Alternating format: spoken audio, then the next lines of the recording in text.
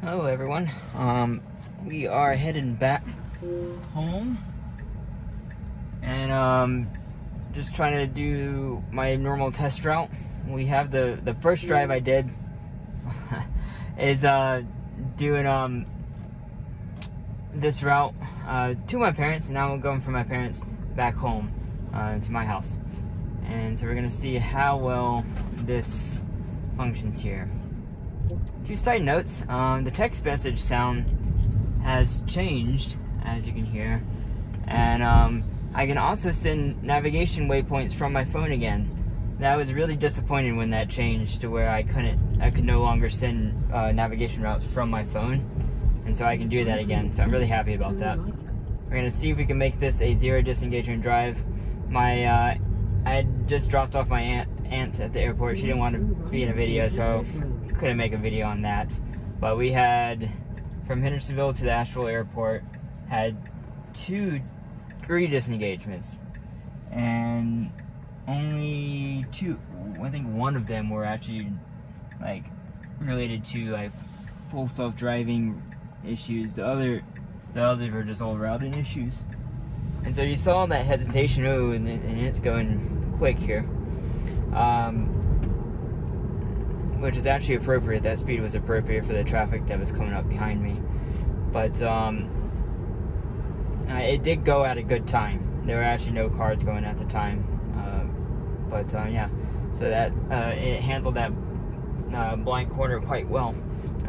There's a bush to my left right there, and it can block a lot of the view going down the road, even for me as a human. And so it has to creep out pretty far before it can actually get a good view of the road because of the B-pillar. But it did well.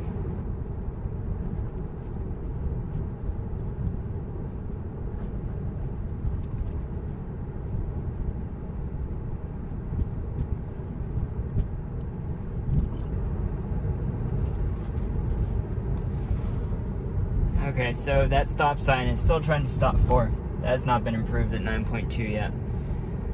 I'm gonna press the camera button every version and see if they finally catch it. Let's see how this intersection goes. This is a challenge point.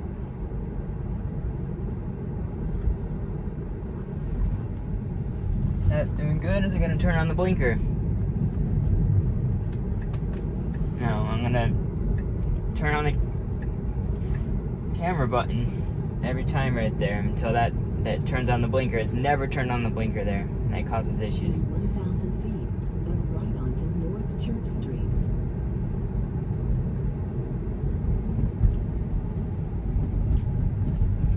It really needs to get in the left lane here, but we'll wait to see once traffic has gone by when it decides to do that. It won't do it probably until we're up ahead around the corner. They haven't fixed the speed limits yet. That's another problem.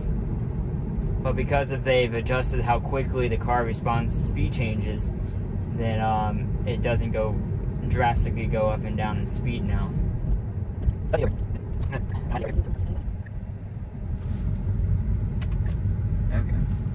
I'm gonna take over. Now turn left onto 6th Avenue West.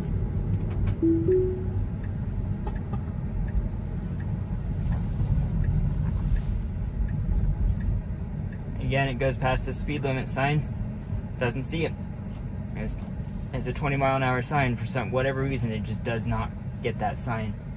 I'm gonna try and snapshot that again until they fix it. They actually did fix the speed limit on my parents' cul-de-sac there. It used to be 40 mile an hour in a cul-de-sac when it's really 20 mile an hour. So they did fix that. So hopefully over time they'll start fixing all the little speed limit issues. I have quite a number. I have 4 or 5 speed limit areas that are just completely wrong.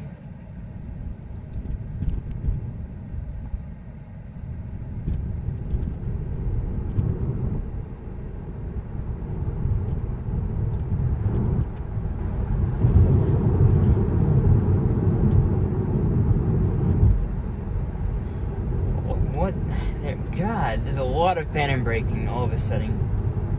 I don't know what's happening. That was definitely should not have happened. And the car, of course, cut me off. but my car handled it well. I don't know what that phantom braking was from, but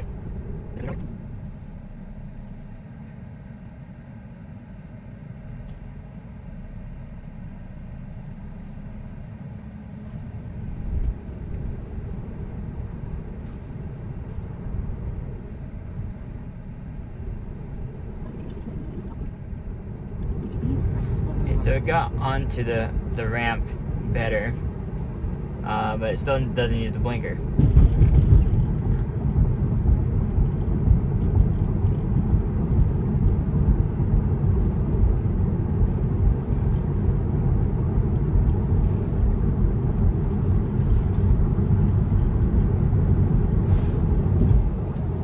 Okay, so it saw this guy with the boat and needs to get over. See, what happens is it switches to full self to navigate on autopilot too late, and that's what the problem is. It doesn't, you can't. It needs to switch sooner so then it can actually change lanes at an appropriate time. I think that's what's happening.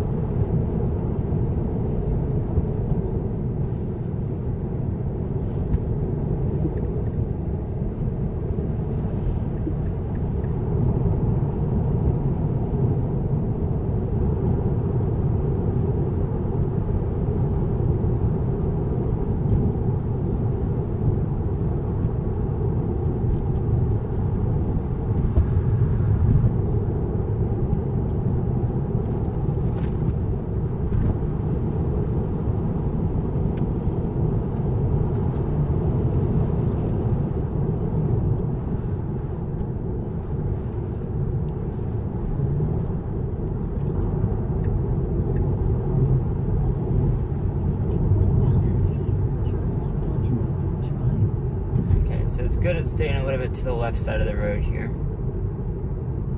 And it's gone back to the right, but this is fine. Now turn left onto Ozone Drive. Let's see, it should. Don't try it. Yeah, okay, it's staying the correct path. The guy behind me is also going this path. I need to check for any oncoming cars. I haven't seen any. I'm pushing it to go. There's a car coming. It just needs to have more confidence. I think with the next version, supposedly, that they're going to up the confidence even further. So hopefully that is improved. It was going. It just needs to just go. once it knows it's clear, it just needs to go. And that brake was for the car on the right. I'm not sure. It has delayed braking. It's like.